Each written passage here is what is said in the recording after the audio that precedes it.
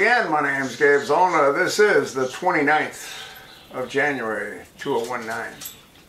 Article posted by Fox News, written by Matt Richardson, R-I-C-H-A-R-D-S-O-N. Published on the 29th. Title, Roger Stone. Mueller will try to charge Trump, Pence, with hopped-up frame of Russian collusion. There's an embedded video you might want to listen to. It's 8 minutes and 20 seconds duration.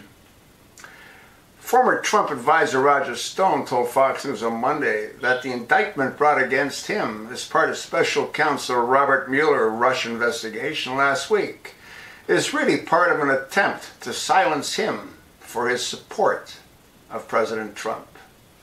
This is meant to silence me, Stone said in an interview on Hannity. They're trying to criminalize legitimate political inquiry, Stone said. They're trying to criminalize free speech, which is really what this is about. Stone was taken into custody last Friday and indicted on charges of obstruction, making false statement, and witness tampering. The indictment does not charge Stone with what you would think he'd be charged with: conspiring with WikiLeaks, the anti-secrecy website that published emails of Democrats during the 2016 campaign, or with the Russian officer who Mueller says hacked them. Instead, it accuses Stone of lying about his interaction related to WikiLeaks, releasing during investigation by Congress and Mueller's team. The indictment stated that during the summer of 2016, Stone spoke to senior Trump campaign officials about WikiLeaks and information it might have that would be damaging to Hillary Clinton's presidential campaign. Now, why is that illegal? Huh? It also said that senior Trump campaign officials contacted Stone to inquire about future releases. Why shouldn't they? Wouldn't you? And Stone continued to communicate with members of the Trump campaign about WikiLeaks. And why can't he? Freedom of speech. Huh?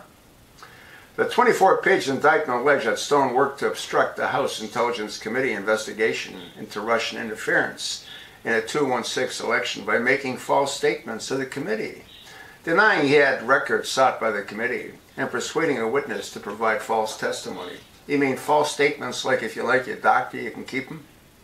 If you like your insurance, you can keep that too? Huh? How about we're shovel-ready jobs? Huh? And then, well, we really weren't shovel-ready.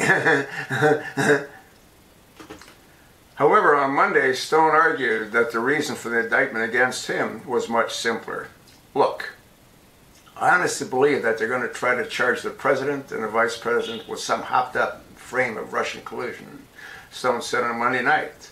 That way they can make House Speaker Nancy Pelosi president. She can make Hillary Clinton vice president and step aside. It's a nightmare, but I think that's what they have in mind. There is no Russian collusion, he continued. I had not collaboration with WikiLeaks. I'm not charged with conspiracy. Believe me, if they could have made that case, they would have. But they want to silence me because I would stand up for Donald Trump. That's what this is really about. In the interview, Stone once again reiterated his support for the president while doubling down on criticism of the Mueller probe.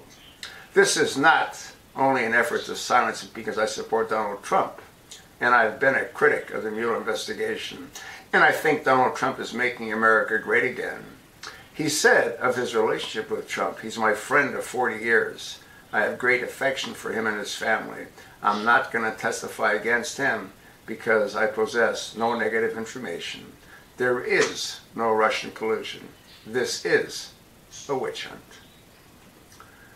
Well, I think that if they could, they would. If they could indict and get rid of both Trump and Pence, they would. Problem is, Nancy's lost her mind. And it amazes me that she's allowed to continue as being third in line for the presidency. And again, what Stone did is what anybody would do. He's free to talk to anyone he wants, including Julian Assange. Thanks for listening.